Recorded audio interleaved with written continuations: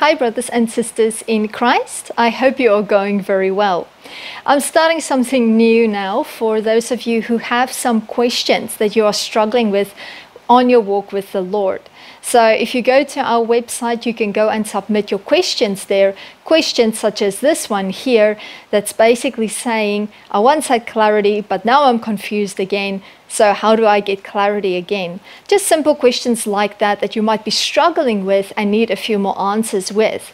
So if you fill in that form, you can submit it to us, and then we'll go through those questions and prayerfully ask the Lord which ones He wants us to basically release on YouTube with some answers to help and support you guys. But it is there for you guys, and then I'll try my best to answer them as frequently as I can, time permitted and the Lord permitted, of course.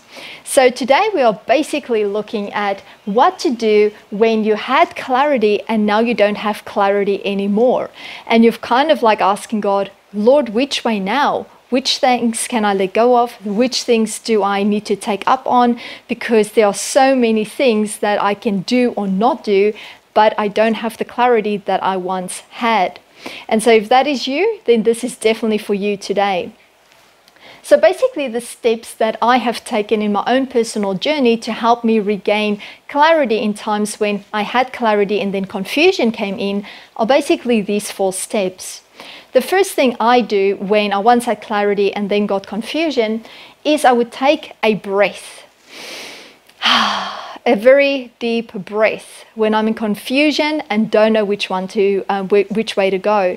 Then I take a step back and I basically look at everything that is in front of me, the things that God has told me to put my hand to, different opportunities that have come that might be a good thing or a God thing, and just everything that is coming my way. And I just take that step back to look at everything that is there as an option.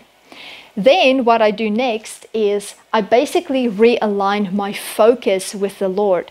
So I spend some time in worship, just spend some time soaking in His presence, focusing on Jesus, just to get my heart and mind quiet again so that I can regain that peace and trust that I have in Him, so that everything and the noise just dials down. So during this time when I realign and focus on Him, I don't think about the opportunities that are in front of me. I don't think about the things that He has taught me to do, nothing. I just focus on Him and intimacy until I regain that peace.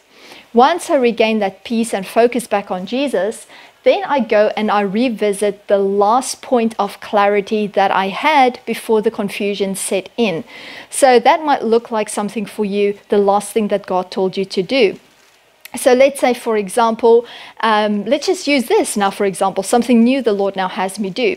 So let's just say I am a bit confused about now taking questions from you guys to release it on YouTube, whereas I might have had clarity before doing that. And so then I would go to my last point of clarity where the Lord said to go and do that. And then I would look at if God gave me anything else later on after that point of clarity. And if that last point of clarity, I didn't receive anything new from the Lord or a different avenue, that last point of clarity would be my starting point where I've now reset my focus to come back to. Okay, so that would be the next one. And then fourthly, once I'm back at that last point of clarity, I then pray and I ask the Lord for new directions, if He has new directions from that point of clarity. And if I need a bit more confirmation, I ask Him for confirmation. But what I also do is I pray, I wait, and I look in my heart. So what that basically means is after I've prayed, I wait for the answers to come before I take any steps further. Okay, so you draw yourself back to that last point of clarity, pray, ask the Lord for further elaboration or confirmation or different avenues if there are any, and then you wait for the answers. And then you just look in your heart. So you basically shut off your head. You don't overanalyze. You don't think about things like maybe costs involved, things that you need to do, all that kind of stuff. You just look in your heart first to see what is actually tugging on your heartstrings, what is aligned with your purpose, your call, your destiny, and the things that God has previously spoken to you about. Because chances are the point of clarity and where you are going will be aligned with that. Because God speaks to us in our hearts, and so we basically don't want to get our human reasoning in the way, because sometimes confusion will set in when we overthink things too much. We can get things like fear, intimidation, and all of that setting in that make us then doubt our last point of clarity. And that is why I say just kind of shut it off, pray, look in your heart, and wait on the Lord for those next answers. Then after that, you basically do reflection, okay? So just a little bit of reflection once you've come back to that last point of clarity. Basically ask yourself, what has God spoken to you about your destiny, your calling, and also what has He spoken about those things over the years? So recently and over the years. Because the last point of clarity would be that last point where it would have been aligned with your purpose and destiny and calling.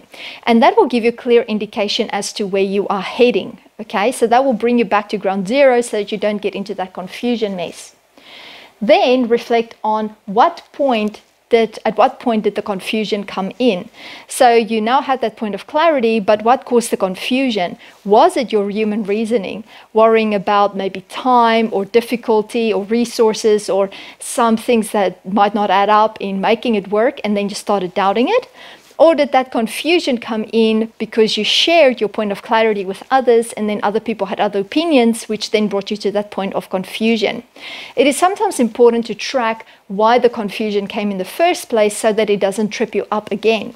So if you can pinpoint where that confusion came in and the source of it, it's much easier for you to unpack it and recognize it for what it is and get back to that point of clarity. Then the next thing is it fear or doubt hindering you?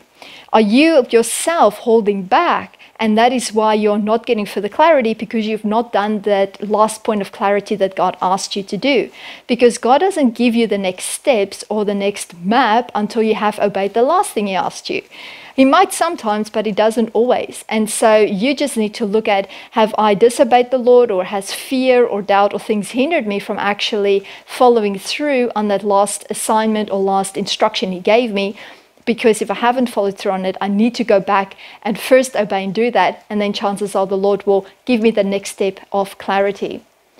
Then are you waiting on God's timing to open the door? So that is another thing for you to reflect on. Because, sometimes it's not a clarity issue. Sometimes it's just a waiting issue. Sometimes you already have the clarity. You know where you're going. God has given you multiple confirmations, but you find yourself being confused because you thought it was your time, but the right doors aren't opening or things aren't moving as you were expecting or wanting. And that might not necessarily be a clarity issue. That can be a timing issue. So it's vital to understand and know that God's timing of putting things in place or opening doors are not necessarily yours. So you don't need to be in confusion if you have clarity. Just wait, because at the right time, at the right point, God will show the next steps or open the next door. So you don't need to be confused about that. If God wants you to take another step, He will make that very clear to you. So you don't need to be confused in that space. So what steps can you take against future confusion? So write down your vision and make it plain, as it says in Habakkuk 2 verses 2 to 3. Basically what that does is when God gives you a point of clarity for the next steps, write it down so that you have it in either a notebook or a piece of paper so that you can reflect back on it. Because in moments of confusion, you often forget what God said and you're unclear. But if you've written it down somewhere, you go and you reread it, and that truth helps to realign and reset you. So writing it down, having it close by is always handy. And then lean not on your own understanding.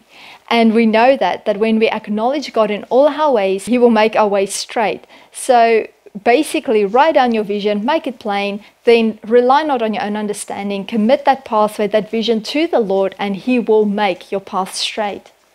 And then have patience and wait on the Lord. And that is something we sometimes struggle with the most. Because after you've done that, you've received the vision from the Lord or the word from the Lord, you write it down, then you pray about it, acknowledging Him in those ways. Then you have to wait on Him to open the doors or lead you to the next thing. And so if you follow these things, it will help cut out that confusion, because you know the truth, you know you've committed it to the Lord, and you also know that you need to wait on Him. So I pray that it has blessed you. And remember, if you have questions that you would like us to answer, fill in the form on the website and we will endeavor to answer as many as we can. God bless you.